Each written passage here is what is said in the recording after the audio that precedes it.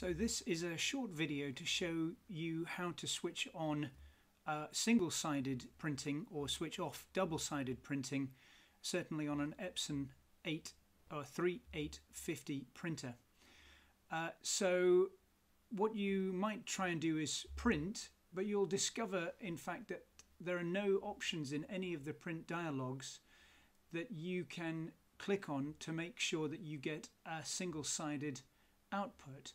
However, if you go down to printer, you will see that you can choose under layout. That's not clicked on two-sided, but if you go down to two-sided, you can click on off. Okay, click on off. Print, it won't actually print, that just changes your preferences, and you can now go down and click on print, and it will print out single-sided. Whoops, I don't need 12 and 13, I just need 1 and 2. Print, and there you are. It'll just print out the 2 pages single-sided. That is the way to do it, and good luck.